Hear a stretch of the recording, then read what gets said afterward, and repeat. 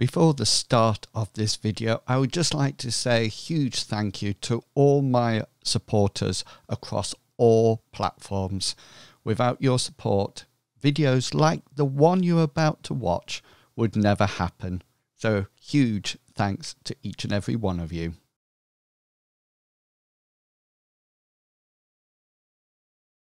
All role-playing games involve some dice rolling in order to see whether or not actions have succeeded or not, whether these be combat swings, gentle persuasion with an influence skill, or evoking the power of their deities. They all require a skill roll, and Mythras is no exception to this.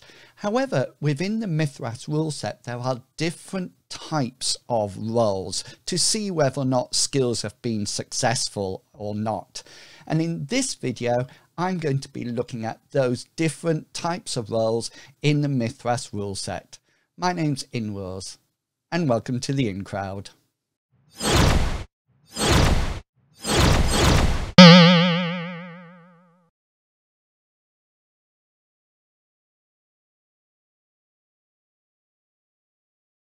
Hello and welcome back. You have stumbled across another short rule video. Now, in these videos, I share with you some of the rules in a short video so we can concentrate on understanding them and quickly implementing them into our gaming sessions. So there are different types of roles within Mythras, and what I would like to do in this video is have a look at each of these different types of roles in a little bit more detail and discuss with you when you will be successful in using these roles.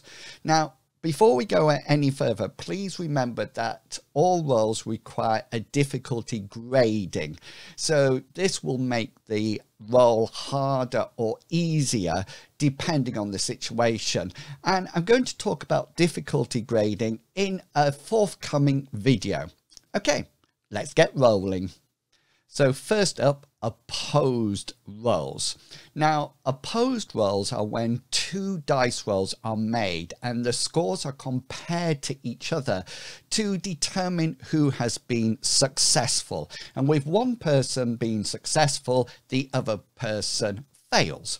Now, with an opposed roll, the first aspect we look at is whether or not the roll has been successful relating to the skill level. So this means that the roll has to be equal or less than the skill value. If one roll succeeds and the other one fails, then the outcome is quite obvious. But what happens if both rolls are successful? Well, in this case, the person or the player or the dice roll with the higher roll succeeds. So if two characters are rolling the dice and they get scores of 45% and 56%, and they are both successful, i.e. they are equal or less to their skills, then the person or the player who rolled the 56% will be the one who wins, because that score is higher. The other thing to remember about opposed rolls is that if one person rolls a critical success and one person rolls a standard success, then the critical will automatically win because there's a difference in the success rating or value there. So next up, augmented rolls. Now, in most situations, there's only one skill that the player needs to roll, but there are some cases when a secondary skill may be used to augment the first one. So let me give you an example. Say Hengist is walking down the streets of Lindo, and he's trying to see whether or not there's some ruffians, some thugs ahead, or that he's being followed. And I might say as the GM, right, you have a streetwise skill, so that's going to augment your perception. Okay, so knowing that streetwise skill is helping the character see what's going on, whether or not they're being followed or there's an ambush set up. Now, in order to augment the role, the secondary skill, the one that is going to be supporting the first skill, you actually find out 20% of that skill, or double its crit rating of that skill. So say, for example, somebody has a perception of 50% and a streetwise of 47%. Then the amount that the perception will be augmented will be 20% of the 47. So we can easily work out that 10% is 4.7. Doubling it to get 20% will be 9.4. So there will be an increase in 10% for that perception skill. And that would be a temporary increase just for this situation. So next up, differential roles. Now, with opposed and augmented roles, there's always been a winner and a loser, the person who succeeds and the person who doesn't succeed. Well, with differential roles, how successful the role is, or the action is determined by comparing the two roles together to each other.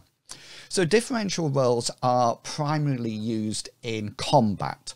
And with these roles, what we do is that we look at the difference between the success to see what actually happens in the combat.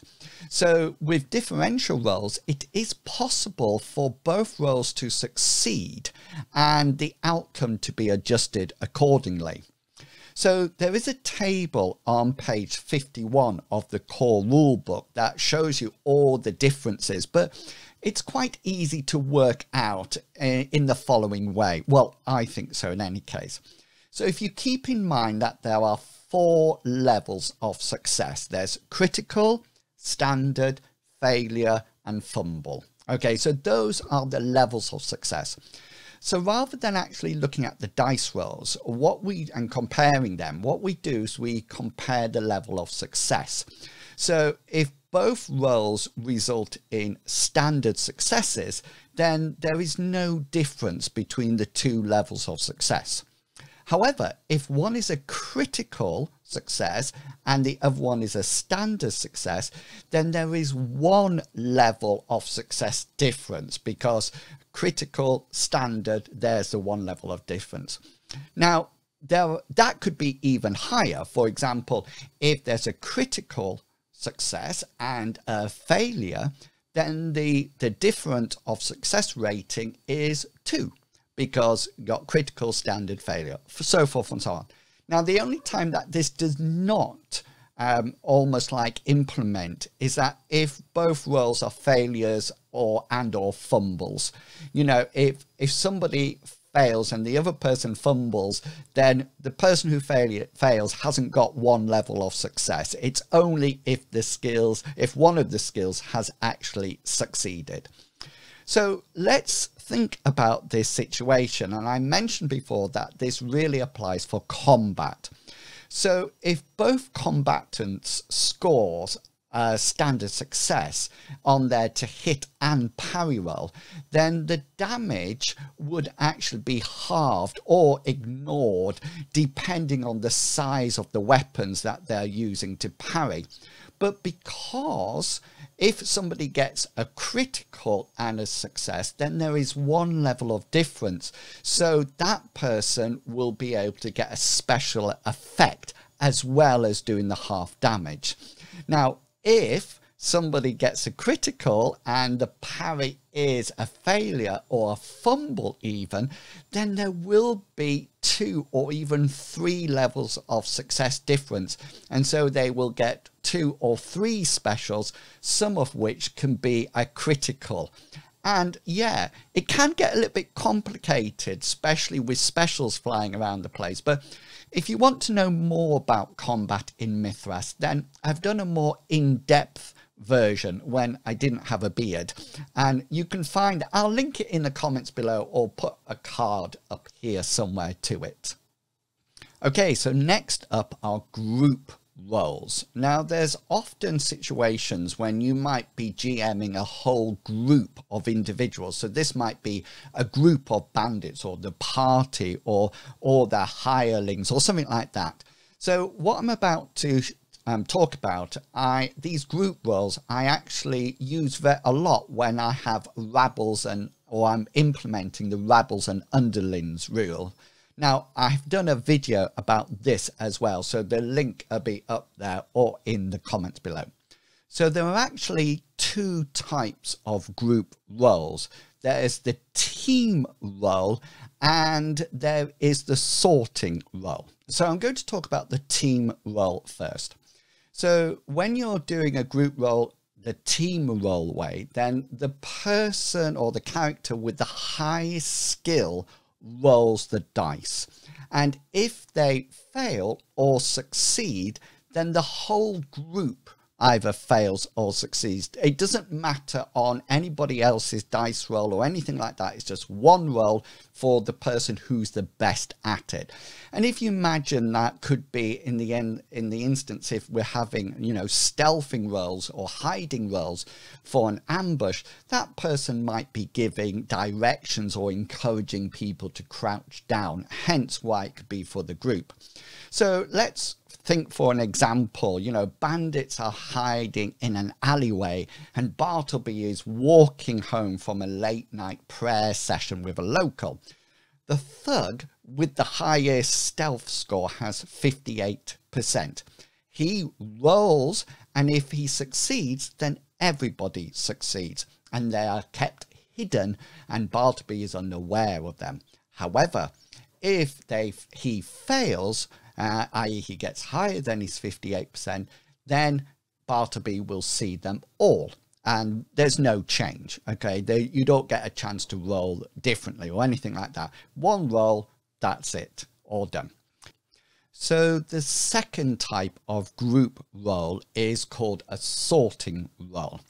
And in this case, you roll a dice roll once, just like the team roll, but you compare it to the different skill levels within the group. So let me give you an example. Let's go back to Bartleby walking down the street. Okay, so the street thugs have a range of stealth skills. Say they range from 27%, I'm not too sure who brought that one along, up to say 58%. So as a GM, I make one roll and I will roll my dice and I will get, say, 42% on my dice roll. Now what this means is that any bandit whose skill level is 42 or higher will remain hidden. So the person who had 58%, that's he's or she have remained hidden, okay, because it's less than their dice roll. However, the poor street thug with 27% in the skill, because the dice roll was 42, this is higher than his or her dice roll, and so yeah, he sticks out like a sore thumb. They probably decided to hide behind a very narrow pole somewhere, and Bartleby sees them straight away. So the final type of group skills success role, and we really shouldn't call it a role, is called a proportional skills success. Now in this situation we are looking at a large group of people or thugs or whatever, and what we do is that we, rather than rolling dice to see what happens, we look at generally their skill score. So say for example their stealth skill was 58%, then rather than rolling dice or anything like that, we literally say, right, their high skill roll is 48%, so 48% of them all succeed and the rest fail.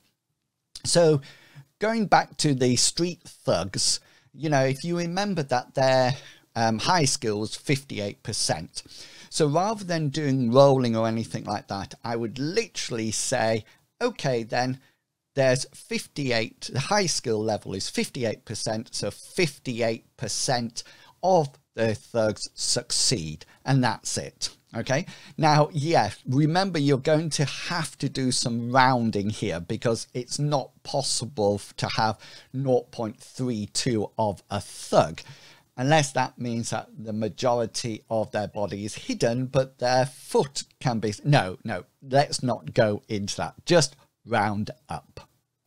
And that's it. All the very important roles in Mythras explained in this short video. Please consider liking, commenting and subscribing to the channel. I really appreciate all the support that people provide, and it moves me ever closer to my dream of being a full-time content creator. Remember, if you have any rules that are baffling you or you would like me to explore in a video, then do let me know in the comments below. So until next time, I hope all your opposed roles are successful and reward you with a well-deserved special. Happy Mythrasing, everyone. See ya. Bye.